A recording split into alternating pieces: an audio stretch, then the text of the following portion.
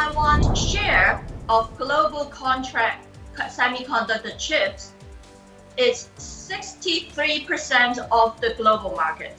And now, because other economies in the world are recovering, there are even more demand than before. Because of lockdowns, some households, they have upgraded their fridges, their washing machines, and therefore chips was actually almost used up.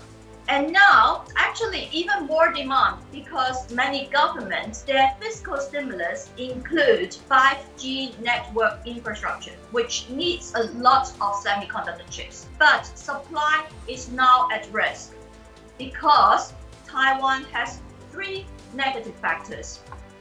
Water shortage. In the process of producing these chips, they need a lot of clean water. Weather. It is unusually hot. It uses up a lot of electricity by household turning on the air conditioners. So there are at least 2 blackouts in this week. Any blackouts will mean that chip production needs to stop. The third factor is COVID, and now it could lead to a lockdown. Shipping ports will not have enough workers, so they cannot ship to other parts of the world. What we are using, either the prices have to go up or we have to live backward with fewer functions in electronic goods. So it could lead to an inflation, a global inflation, if everyone wants these chips.